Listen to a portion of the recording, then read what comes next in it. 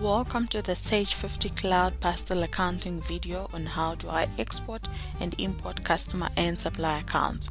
We will be demonstrating on how we can export and import our customer and supplier master files.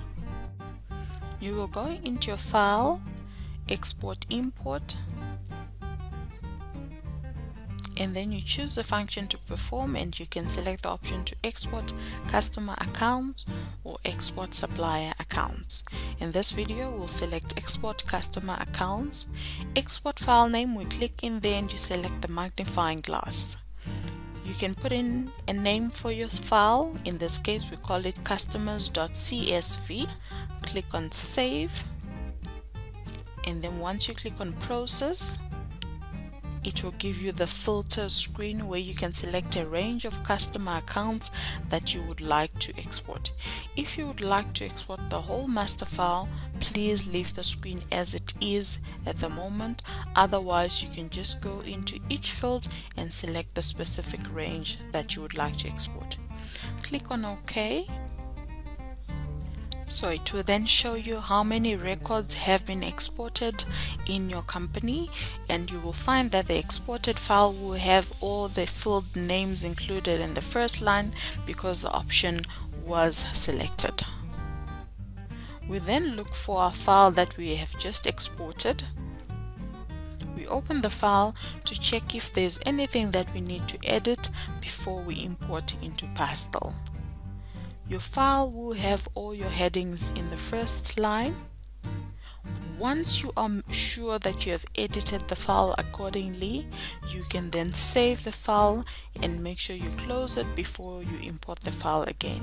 You can continue adding more customers on the list, account codes, and descriptions. If there are any fields that you wish to edit for any current customer files, you can then edit them accordingly in the screen. On your exported file, there are a few columns that you need to take note of. In your Pastel Express package, there are two columns that you need to make sure that you set the value to null, since it is not relevant for Pastel Express. Pastel Express does not have the functionality to use the multi-currency module. So if you are using Express and you've got your export file, you need to make sure that column Z, which is your currency code, column Z, you need to make sure that for each line or for each cell you set the value to null, and you do that by putting in the double inverted commas. This you need to do for all the cells that you have in that column. You will also need to do the same for column AN.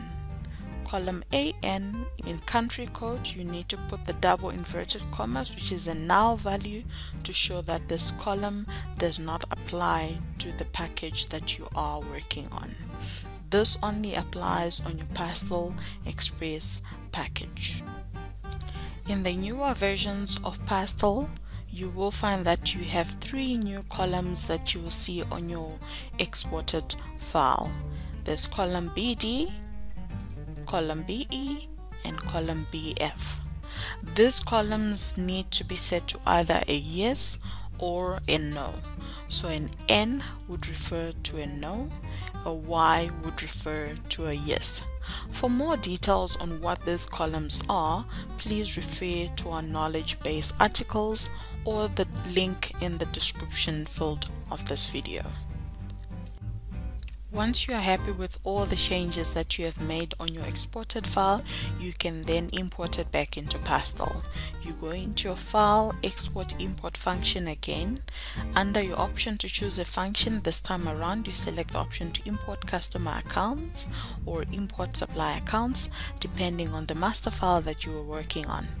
In this video, we're working on customers, so we select the option to import customer accounts. On your import file name, click on the magnifying glass, and then you select the file that you have made changes on. You click on open, deselect the option to map fields, and then you can click on process. It will tell you all the number of records that have been imported successfully, and then you can click on close.